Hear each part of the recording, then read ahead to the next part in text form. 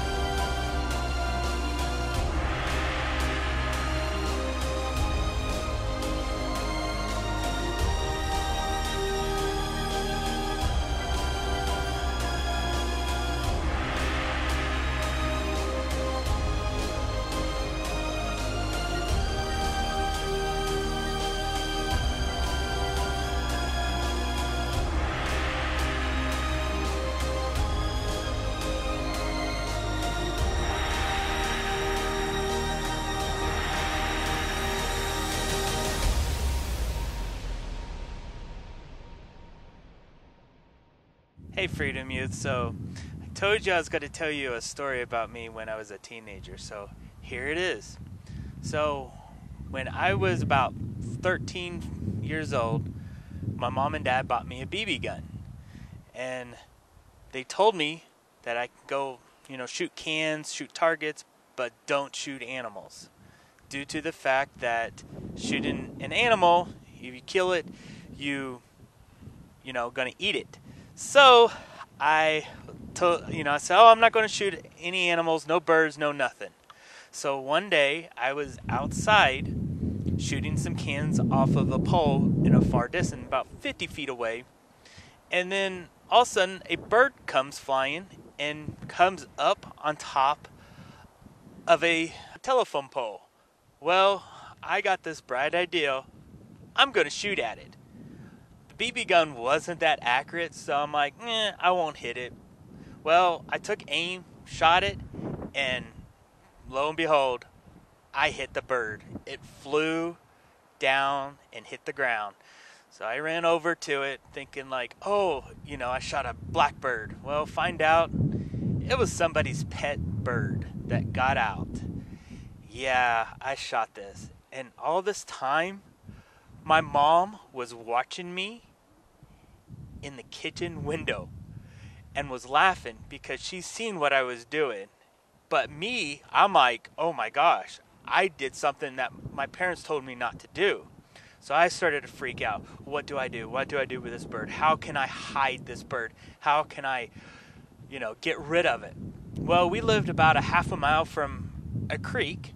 So my youth teenager idea was like, I'm going to go throw it in the creek. So I ran down to the creek. While I was running down, my mom was laughing at me because I was literally holding the bird like this, running down to the creek. I threw it in the creek. To me, that was like, okay, it's done. No more. Nobody's going to know anything about it. Well, my mom at the time called my dad and told my dad what happened. So, yeah, my parents knew. Well, later that evening, when we were having dinner, my dad brought up, I'm driving home from work, and all of a sudden I seen a bird floating in the creek. And I just paused, and I'm like, oh no. And my dad kind of joked about it. He's like, yeah, I didn't think birds would float in creeks, but I guess he wanted to swim. Well, I knew right then and there I was had. So I confessed to my mom and dad, yes, I shot a bird. And they were like, well, we told you not to shoot a bird. So I lost my privilege to the gun for a week. But I learned a lesson.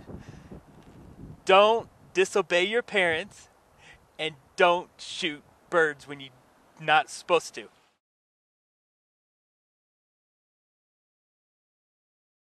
Okay. I will admit, I was not the perfect teenager when I was younger. So let's go ahead and move on to our story in the Bible that you can find in 2 Samuel chapter 11 through 12.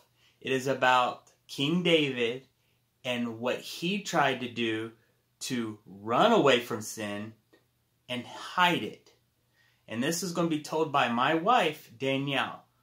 So I hope you enjoy, and here she is. During the spring, at a time when most kings head off to war, King David told Joab to go to battle with his men, as well as the entire army of Israel. They wiped out the Ammonites and also besieged Rabbah, while the king stayed in Jerusalem. One evening, when David was walking on the roof of his palace, he noticed a beautiful woman bathing. He then sent a man out to learn more about her. When the man returned, he told David that the woman was named Bathsheba, and that she was Eliam's daughter, as well as Uriah's wife. David sent some messengers to bring her to him. She went to David and slept with him. Then Bathsheba returned home. Later, she sent word to the king that she was pregnant. The king had Joab send Uriah the Hittite to him. When he arrived, the king asked him how the war was going, and then told him to go home. Uriah left, but he did not go home. Instead, he slept on the palace entrance. When David found out, he asked him why he had not gone home. Uriah told him that as long as Judah, Israel, and the ark were staying in tents, that he could not go home to eat or to sleep with his wife.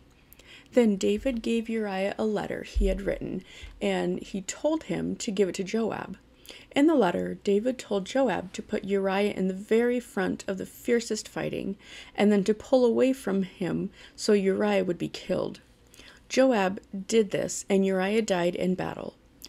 Joab sent a messenger to tell David that Uriah was dead. When Bathsheba, the wife of Uriah, learned that her husband had died, she mourned him. When the mourning period was over, King David had Bathsheba brought to him. She married David and had his son. But what David had accomplished displeased God. So now we're in 2 Samuel chapter 12, and this finds Nathan the prophet rebuking David, who has sinned. So God sends Nathan in to see David, and Nathan tells him a parable. In the parable, one man is very rich and has much livestock, while a poor man has very little and only one ewe, which he treats more like one of his children. But when the traveler comes to stay with the rich man refuses to take one of his sheep or his cows to feed him, but he takes the poor man's ewe instead. When David hears the story, he is full of righteous anger, not realizing that it applies to him. He says the man who stole the poor man's ewe does not deserve to live. Nathan then reveals to David that the story is actually about him.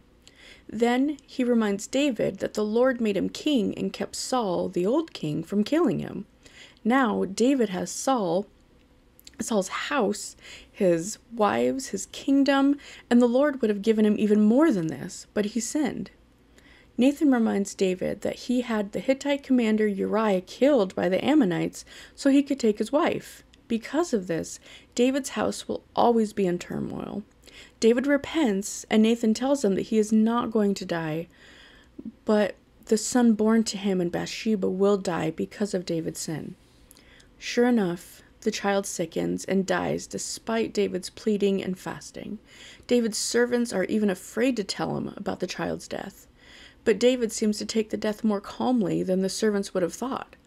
He tells the servants that his fasting will not help the child now. After this, David and Bathsheba have another child, whom they named Solomon. God loves this child and tells Nathan to have the child named Jedediah. Wow, what a great message. And whether you are an adulterer or a liar, to God, sin is sin. But I got some great news. Jesus died on the cross for our sins. He is our great Redeemer. So let us bow our heads and pray. God, thank you for this message, and thank you for everything you've done. I pray that anyone who hears this message will find Jesus and know who he is. We love you, and we give thanks to you. In Christ's name, amen. Now, if you don't know who Jesus is and would like to find more about who he is, then you can visit us on our Facebook page at Freedom Church of the Black Hills. And there where you can get connected with us. We also have a webpage that you can go to at www.freedomchurchbh.com. There you can find more resources, and you can also connect with one of our pastors. At Freedom Church of the Black Hills, we live boldly and free because Christ came and set us free. Always remember, love God, love people, and love community. Until next month, bye!